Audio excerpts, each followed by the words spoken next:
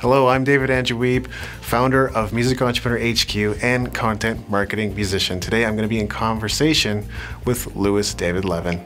I hope you enjoy. It's either my third or fourth release in this particular genre, which is sort of a little bit of pop, a little bit of new age, but not just devotional chanting. So this is more mainstream. So I would say maybe my fourth release. So what drove you to write this album? Well, I think partly COVID. I think what drove me to write this was I had to have a project for COVID. So I had all of this extra time in my hands. I'm probably the only one in the world that had extra time. Nobody else had extra time, but I did. So I thought, why not write another album? The previous album I released last year, and usually I take 6 months off or a good part of a year before I start another project, because releasing an album is very challenging. It's a tremendous amount of work. It's hundreds of hours. And it usually takes me about a year to a year and a half to produce an album. I had the extra time, so why not just go to work with it? So that's how I decided to do it. One of the main themes I've noticed in this album is love. Is there anything else there for you? I think love is the universal theme. Love is a universal desire, and of course, if you look at popular music, it's 99% about love. Walking on down the road that leads to you. With every step it's feeling longer. Sometimes the distance comes into but it's what kind of love, and I think that's the differentiation. When I write music, I write it in a way that people can get whatever they want from it. So if people think it's a love between a boy and a girl, I say fine, it's great. You know, I usually try to work with a double entendre, right? So it can be interpreted as personal love, but it also can be interpreted as spiritual love. So I personify the divine and the feminine in Divine Mother, and so it's basically a love story with spirit in the form of the feminine, in the form of the mother aspect. Yeah, there definitely seems to be a spiritual core to everything you do in your music. Well, it's who I am. Yeah, I love that. That's great. What's really special about this? We know that it takes a long time to write the songs, to practice the songs, to record each track. I can't really force anything. I don't feel that when I write that I'm actually doing the writing.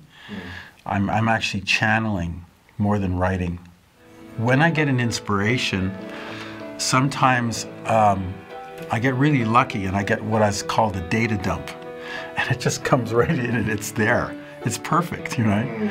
But more often than not, it comes in a slightly not so great form, and then I have to really work on it. So what's special about this? I think maturity.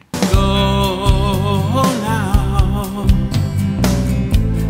quietly into the night, stars bright all around me. In the middle of the 1970s, and 70s rock music, classic rock music, which I happen to love. I think some of the best bands in the world came from that era. My music has matured over the years. I've been able to write in different genres and different styles. Yeah. So I used to think that I had to write in a certain style. I don't think that way anymore.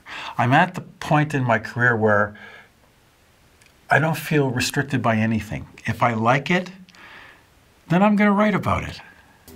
But I know that if I work at a certain style, I can write in that style. And the way I know is I was a jingle writer producer for 17 years.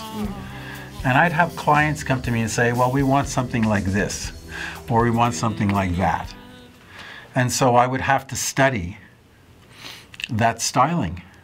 It's very exciting to be completely unfettered and just to write and just to channel what comes through. For most and every other time, have no peace of mind, oh no. All things come and go, I know, but I never learned so slow. It's a wonderful sense of freedom. I'm not obsessed with commercial success. I just want to write what I feel, and so it's a great liberating feeling that I have at this age, at this part of my career. Kinda wanna let it go, 'cause I do kinda wanna, gotta save my soul. I do kinda wanna let it go, 'cause I do. The old me would say if I wrote jazz, I'd have to do a whole album of jazz, right? Which is logical. Or if you're doing a certain style, you want to keep it in a certain style. But I figure it's like going shopping for fruit. You know, you need a couple of apples, an orange, a lemon. You have to have a whole sort of variety of music. It makes it more eclectic, but I think more interesting. The commercial business, the music business is a very cutthroat business. It's a very tough business. With each day I do reflect on what is past, reliving the untold moments, so cherished have gone past. With what I enjoy. So fortunately, I never had to rely on the music business for my livelihood. And so I was always given a pass that way. Because of the internet, because of streaming, because of technology, it's a great opportunity for burgeoning artists to get their music out. Yes. And you have the tools now to create a following, and I think young artists have tremendous openings right now to build a following. Whereas in the old days, back before there was no internet and it was just the radio, it was all locked up. And by the way, the radio is still locked up. Yeah. You still can't get on the radio. I mean, you know, how many artists do you hear on the radio? 12, 24, 30 artists? The same ones from the 70s and 80s. Exactly. You are the one, you are the one in my life. Though we've only begun, I know all will be right. You are the dawn, you are the morning light. You're the one in my life, forevermore.